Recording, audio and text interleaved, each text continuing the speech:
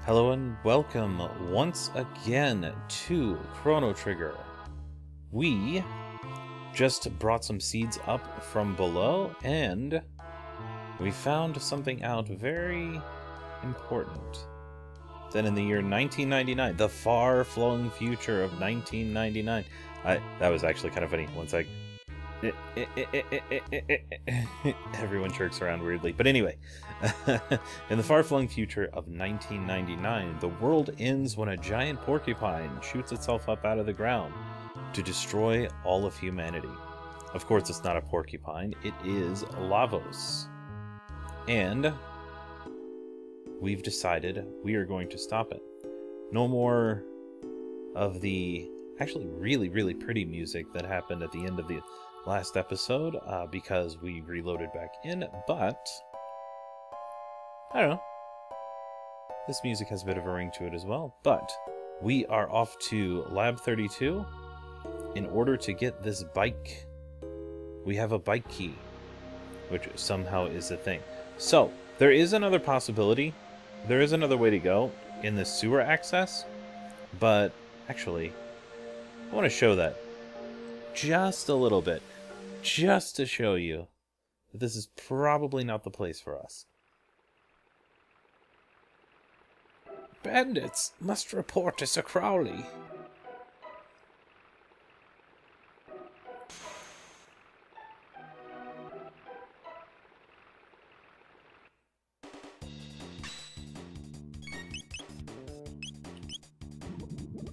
Alright. Or it may very well be possible to get through. So on my very first way through, these things just have a ton of health. That's what it is. Whoa. They have a lot more health than the monsters in, what was it, Lab 16 that we were in before? But we might actually be able to traverse this.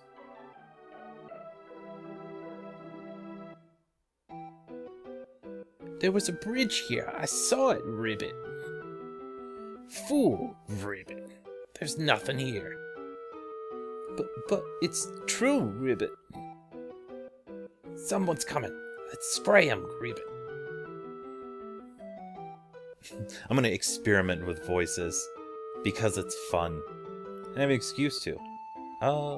Anything over? Nope, no. Chrono's shaking his head. This is a tad on the spooky side. This is an eerie place. I've got a bad feeling about this. Oh. Well, actually, what's on the other side? Let's test this. Oh, eggshells. And a treasure chest.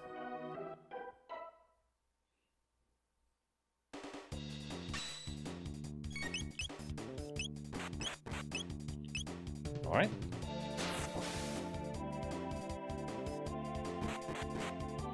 Alright. So this dungeon right now will actually be a pretty solid challenge.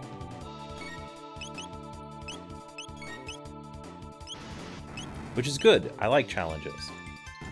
Normally you would do this later in the game, but it is doable. They've opened up access, so by gum, we're gonna do it.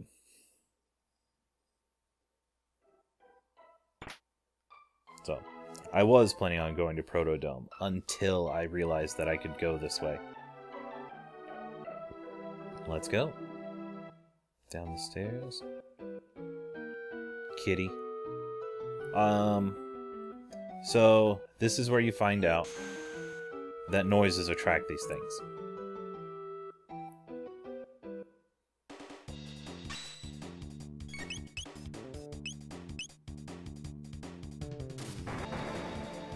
You also find out that they're magical. Stop shooting Chrono with lightning. Please. Let's do Aura on Chrono. Yeah, alright. So it seems like we're just strong enough to deal with this.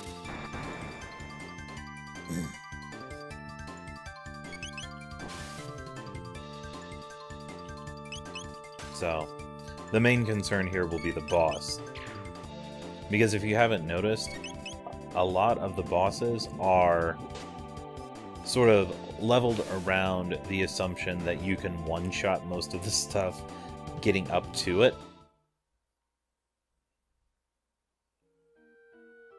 So, some situation... Oop, oop. There's a diary. Here's the last page. It's all over. The fishmen attack if I make even the slightest noise. I'd rather have my gums scraped than have to fight these fiends. Ugh. Ugh. Having your gums scraped is, that just has a visceral reaction from me. And I like these little cues that it has. A little kitty, and then the can. But, the thing about the gum scraped is actually an interesting thing, because when I was in 7th grade, I was actually really terrible at taking care of my teeth, and so I just didn't do it every once in a while, or at all, for a couple of years. And so I got these really nasty cavities, and when I was in 7th grade, I had 2 root canals. And they were both on lower molars on opposite sides of my mouth. And it was rough. They gave me some pretty solid medication for it, but obviously to save just a little bit of money, and also to not give me just an overdose of anesthetic, they didn't give me the strongest stuff, and so I actually would feel it every once in a while to where I would, as the operation was going on, every once in a while it just felt like somebody poked the inside of my gum with like a needle, and it was the roughest time. I will say it was a far worse experience than getting my wisdom teeth removed, because I was knocked out to get my wisdom teeth removed. Yeah. And now I have to kill the rat, too. I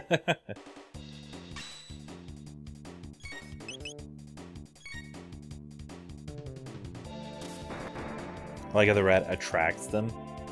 This is one of the best reasons to stock up on a ton of tonics. If you're not doing silly stuff, then you'll easily survive any of these encounters, but just the war of attrition that will happen tends to wear you down. So stocking up on a bunch of tonics is actually a good thing.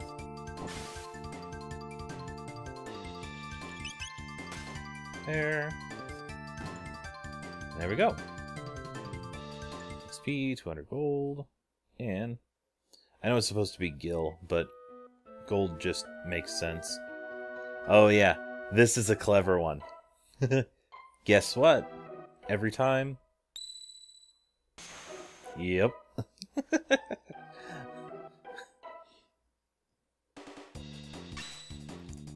I jumped the first time that I had seen that. I wonder if I can do a fire whirl.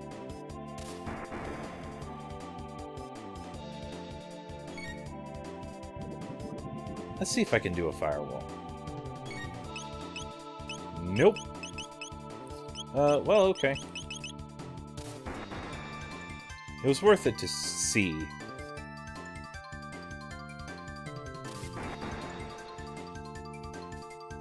I'll do an aura whirl here in just a bit.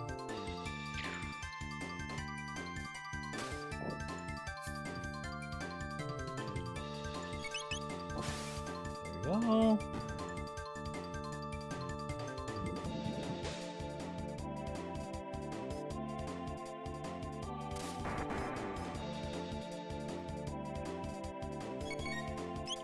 Actually, it seems like Chrono's really the only one that's significantly hurt.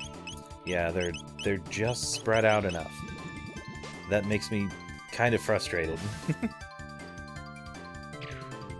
Makes me wish I had some of my late-in abilities. But this is good, though, that I went here. It's actually good that I started over then, because whenever I was playing through on the Super NES version, I did not go this way because I wasn't confident that I could finish it. But you also notice in the Super NES version, I kept saying, like, oh man, this thing's super tough. Oh, this thing's super difficult. And it's like, no, all these things are pushovers. Now we're gonna be risk takers. Alright. There we go. I knew we had mid-tonics. But let's go. Let's go.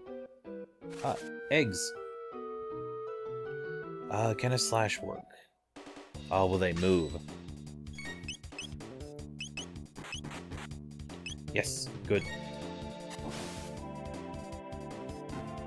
Boom. It's always so satisfying to be able to line things up and hit them perfectly. Yep, there's the switch for it. Oh, there we go. Open! What's over this way? Nothing? Nothing. Nothing at all. Feels like I'm opening nothing at all. Oh, down into here. Press the switch and the bridge opens, Ribbit. I don't know what accent I'm trying to do. So, switch on, Ribbit. Ribbit. It's out of reach, Ribbit. And you call yourself a frog, Ribbit. Ribbit. Someone's coming. Let's scram, Ribbit.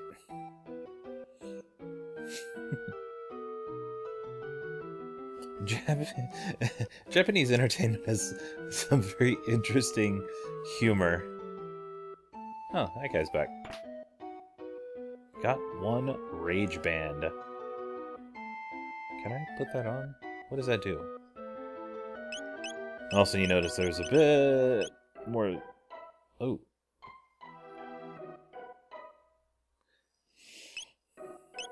I guess that's 50% more counterattack rate. Oh, no. I'm silly. That is... I don't think I want to put it on right now. It's something that's really useful for normal monsters, but anything that has a counterattack, it doesn't work quite as well. The three of them are almost here. Coming through the sewer like they own it. They must have a death wish. We shall teach them a lesson. Let's show them. Hee hee hee. Just let them come through here. They'll be chopped liver. Ha ha ha ha ha ha. Hee hee hee hee hee. Har har har har. Ha ha ha ha ha. Hee hee hee. Ha. Huh?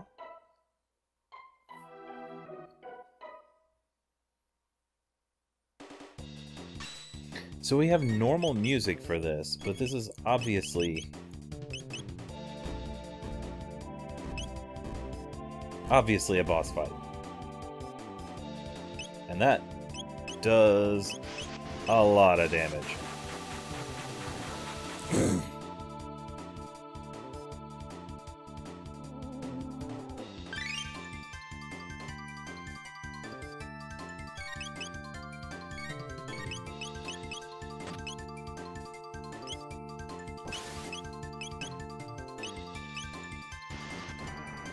I accidentally used Dara on Marl. Oops! Chrono might die. She really needed that 0 hit points to come back. There we go.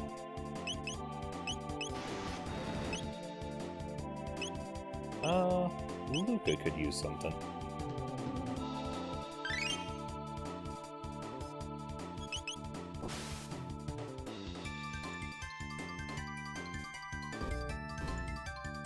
Yeah, that's a rough attack. Does it always do? Yeah, it always does all but one.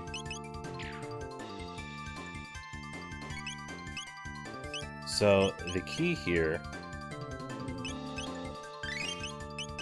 seems to be just to make sure people are... There we go. I think that was the attack that made me worried. Was the one where he's just like, oh yeah, by the way, I'm just going to take all of your HP but one. That has to be the one where I was just like, oh, I'm supposed to be here much later. There are other enemies that do that, and it is always frustrating. Always frustrating.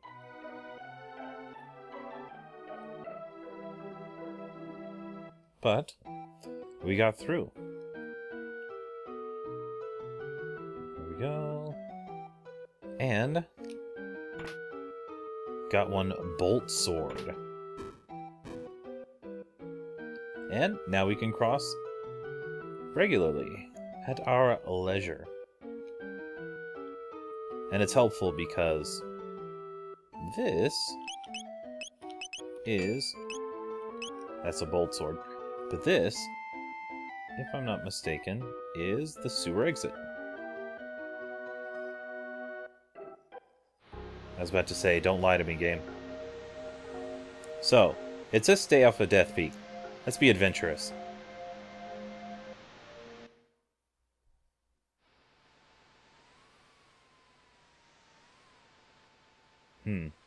We are not going fast. Oh! Alright. Well, I guess we're not supposed to be there, then. The Keeper's Dome? That's an interesting... Bum. Bum, bum, bum.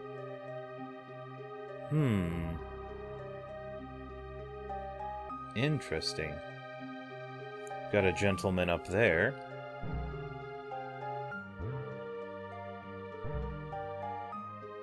Got a computer that refuses to turn on. We've got... Strange creature. I am pleased you think me worthy, O wise one.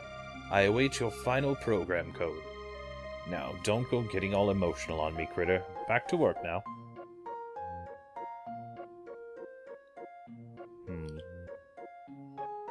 Shala, I've missed you so. No! You must not climb Death Peak. Wouldn't make it very far anyway. It has to be the right time. And they have to show you the way. Say, did you see my masterpieces? The Ocean Palace and the Blackbird? I designed and built them both. What are you talking about? Oh. Well, one, the Blackbird is a modern stealth fighter, so... A curious crest. Not a strange crest, a curious crest.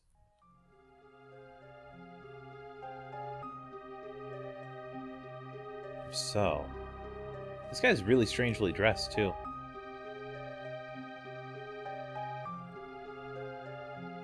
Alright. So...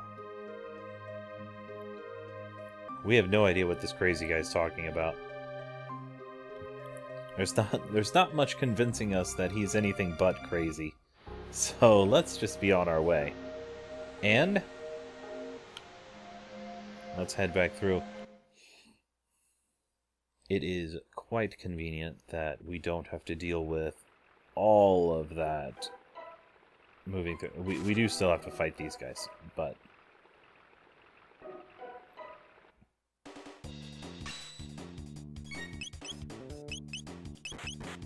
we can do that pretty easily.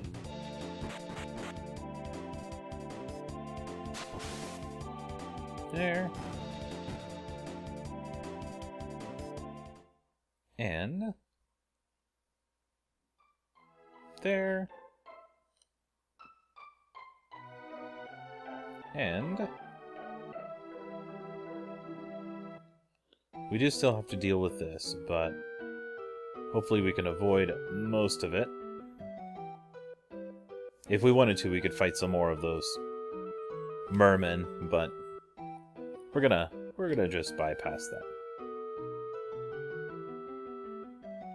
And that. And we are out. Only one fight seems reasonable.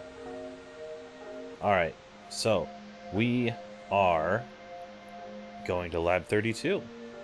Let us do so.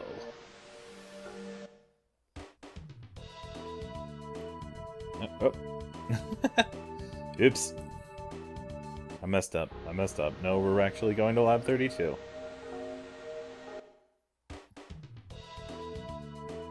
But just wanted to pick this up. A mid-tonic. Alright, and here's the bike.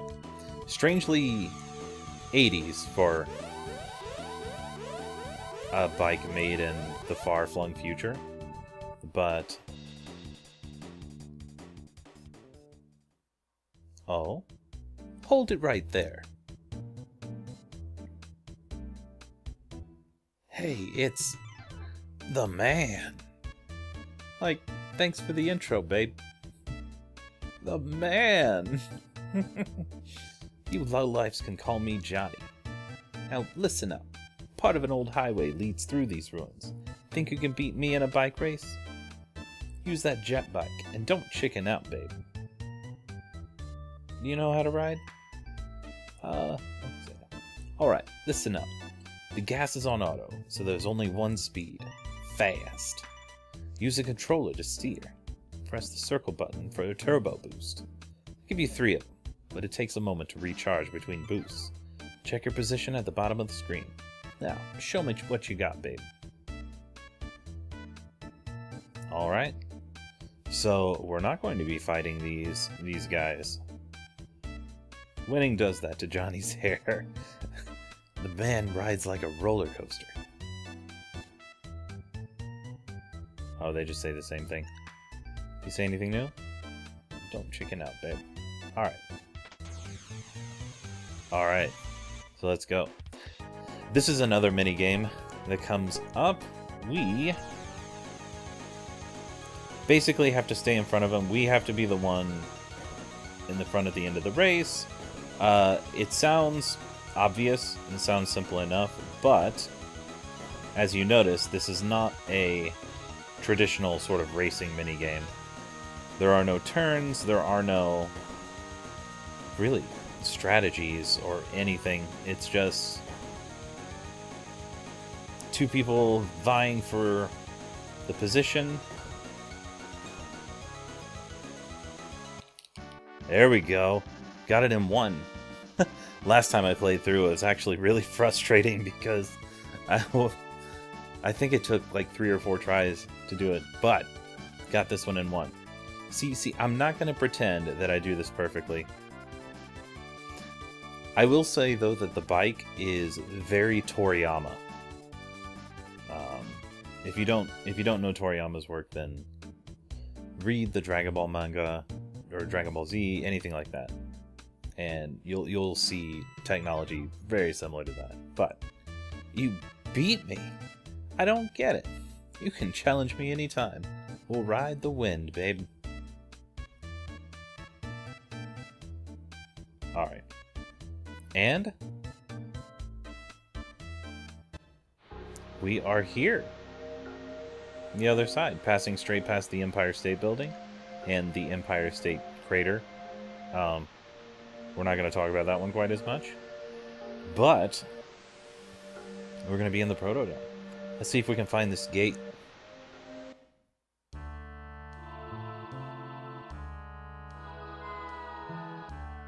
Alright. Looks like these guys are going to be a problem.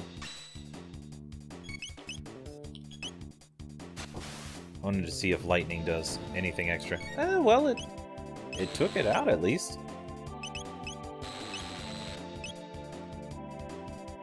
Alright, they don't do enough damage. That's sort of the unfortunate thing. They don't actually do enough damage to be able to take one of those guys out in one hit. There we go. some reason that one didn't counterattack. But morals level up. Still in the possessive. And let's actually do this as well so we can get the Enertron.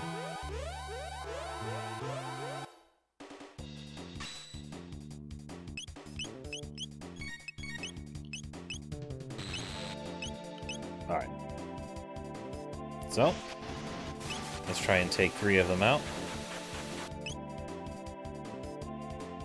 That didn't work quite as well as I had hoped. Well, here we go.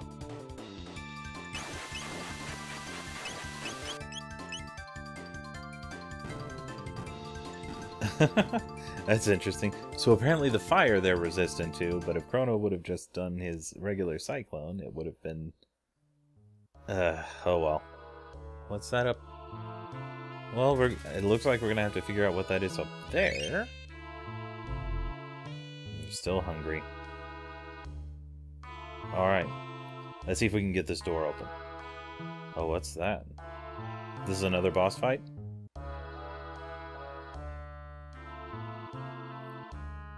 What's this?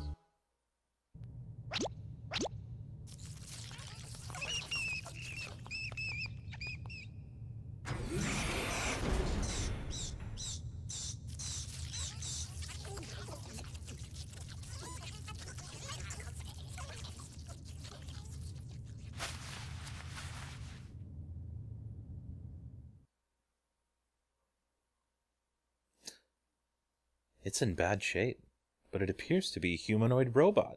Incredible.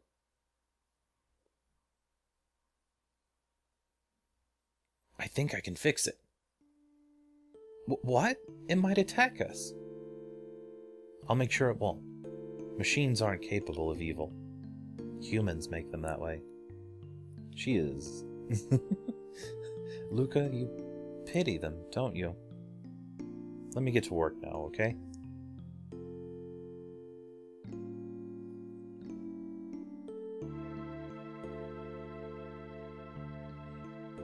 It's interesting thinking about that, though.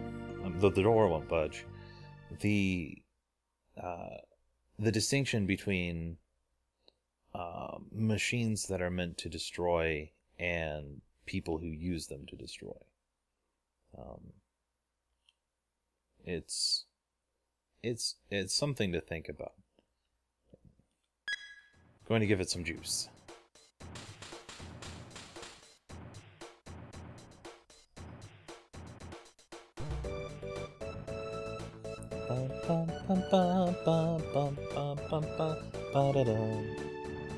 A very well-beloved character. Good morning, mistress. What is your command? I'm not your mistress, I'm Marl. And this is Chrono. And Luca here fixed you. Understood. Madam Luca fixed me. Just Luca will do. Impossible. That would be rude. Look, I hate formal titles. Don't you, Marl?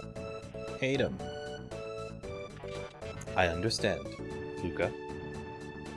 Alright. Now what's your name? Name? Ah, my serial number. It is R-66Y. R-66Y. Cool. No! That won't do at all. Come on, Chrono, let's give him a better name. Alright. So, welcome our next party member? Robo.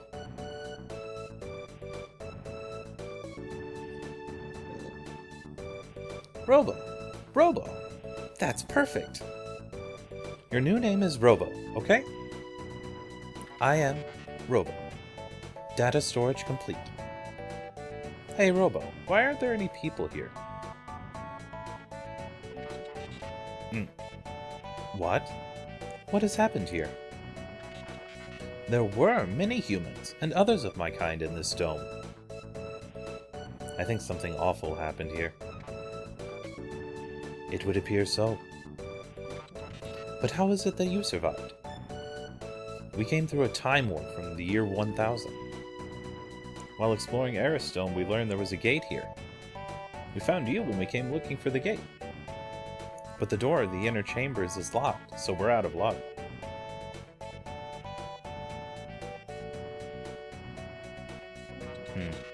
The power is off. If we go to the factory up north, I can pass through security and activate the dome's generator. You'd do that for us? You repaired me. Now it's my turn to help you.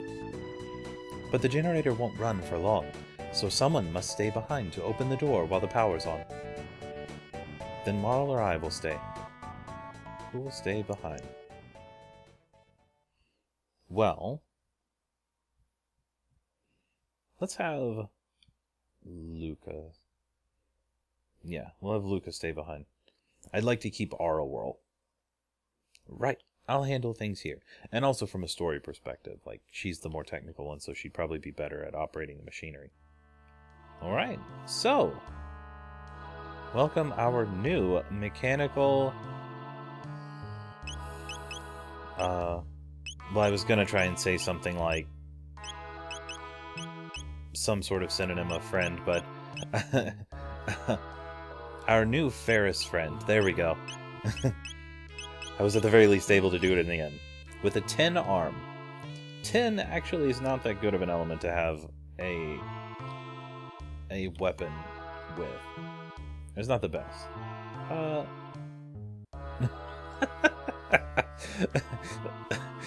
Whenever you refuse someone, it always feels like you're putting them down. It's like, oh, looks like you need my genius after all. It's like, oh, no, not really. Oh, alright. Anyway, I'm gonna go out into the world. And we are going to save.